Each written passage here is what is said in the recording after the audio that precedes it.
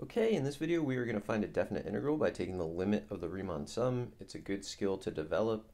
So specifically we're going to deal with quadratic as our integrand, and it's the integral from 1 to 4 of 2x squared minus 5x minus 3 dx. And let's get started. So to do these we need to find delta x and we need to find x sub I. So delta x in general is b minus a over n. In our case b is 4, a is 1, so we're going to get delta x is 4 minus 1 over n, which is just 3 over n. And then we need to find x sub I, which in general is a plus I delta x. A is 1, and we just found delta x is 3 over n. So x sub I is going to be 1 plus I delta x, which we can rewrite as x sub I is 1 plus 3i over n. All right, once we know those things, we can pretty much just get started. So it's our definite integral. So definite integral is going to be the limit as n approaches infinity of the sum of all the rectangles that we're going to make. So the rectangles are going to be base times height. The base is delta x. The height is f of x sub I, and we're going to add up all of them from the first to the nth. So it's going to be the sum from 1 to n of f of x sub I, which is the height, times delta x, which is the width. And when we take that limit, it'll give us the value of the integral. So now we have to just do the problem. So it's going to be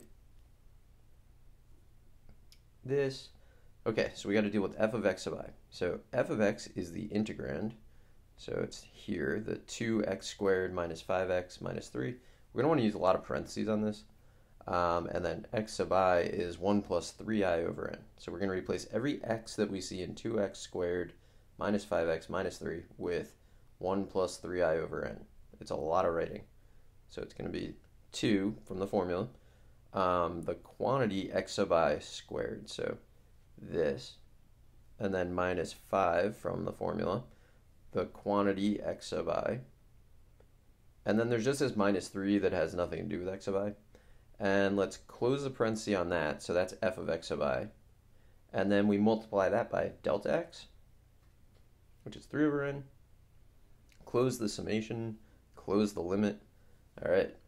Now in the next step, I'm going to do a lot of expanding. So I'm going to still have this 2 here, and then I need to expand 1 plus 3i over n squared. So that's going to be 1 squared, and then multiply them together. That's 3i over n times 2 is 6i over n. And then also I need to square the last, which is 9i squared over n squared. So I'm going to write it down. I get 1, 6i over n plus 9i squared over n squared. I is not the imaginary I, so that just is I squared. Now I'm just going to distribute the negative 5. So I'll get minus 5 minus 15i over n. So minus 5 minus 15i over n. And then that minus 3 just kind of hangs around. Doesn't do anything yet. And then let's close that. So that's still f of x sub I that we're messing around with. And there's still a delta x here. Close the summation, close the limit. Okay, now we want to do a bunch of things. We want to basically collect like terms, I guess. So let's go through. These just turn into annoying algebra problems at some point. So I'm going to distribute the 2, which goes there. So that'll give me a 2. So that's a constant. I see another constant of negative 5 and another of negative 3. So 2 minus 5 minus 3, overall negative 6. Now I'm going to distribute the 2 to 6i over n. So that's 12i over n.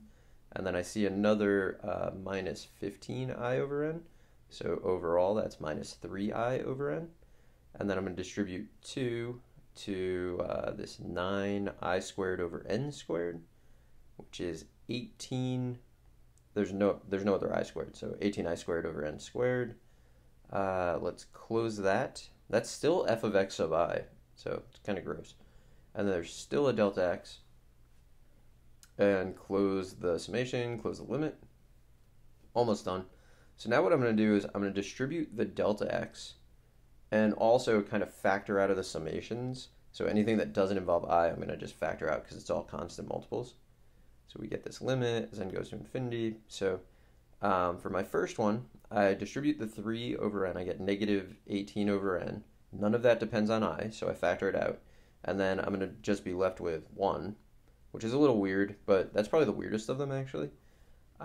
Let's distribute the 3 over n to negative 3i over n. So that's negative 9 over n squared times I. I'm going to take out the negative 9 over n squared, and it'll be the sum of just i's left over. And then if I distribute again, I get 54 over n cubed times I squared. So I'm going to factor out the 54 over n cubed, and then the sum of I squared.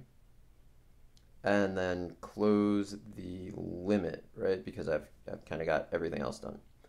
Okay, now it just comes down to, did you memorize the formulas? Which is sort of annoying, but you just got to do it. So it's going to be the limit as n approaches infinity.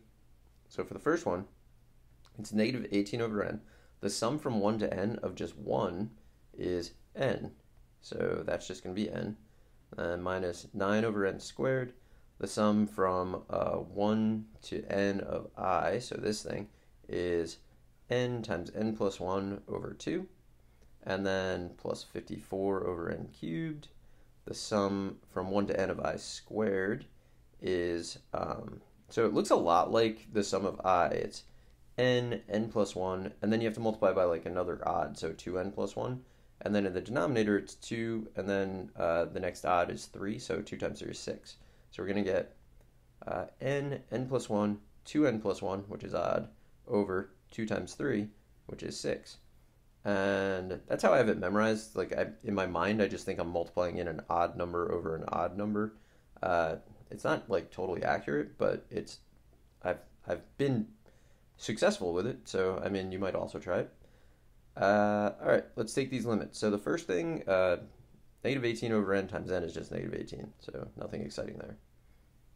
The next two, when you do this process, the degrees of the denominator and the numerator should match. So here we've got a second degree. If I expand this, I get a second degree. So that limit will just be the ratio of the leading coefficients, which is negative 9 over 2. And then for the next one, same sort of thing. So we got third degree here. We've got third degree here if I expand it. But the key thing is, when you expand that one, there's that 2n plus 1. So you always pick up an extra 2. So really it's like we end up with 108 over 6 instead of 54 over 6. 108 over 6 is 18. So we're going to get plus 18. And then when we simplify this, we just get negative 9 halves. Then we want to remember what we were doing. So what we were doing is this definite integral, which overall turns out to be negative 9 halves. All right, so that's another example of taking the limit of a Riemann sum to get a definite integral.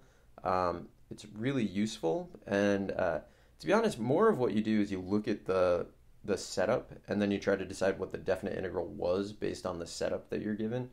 But I think it's useful to go in this direction first to just kind of get good at it. So I hope you found this helpful, and good luck.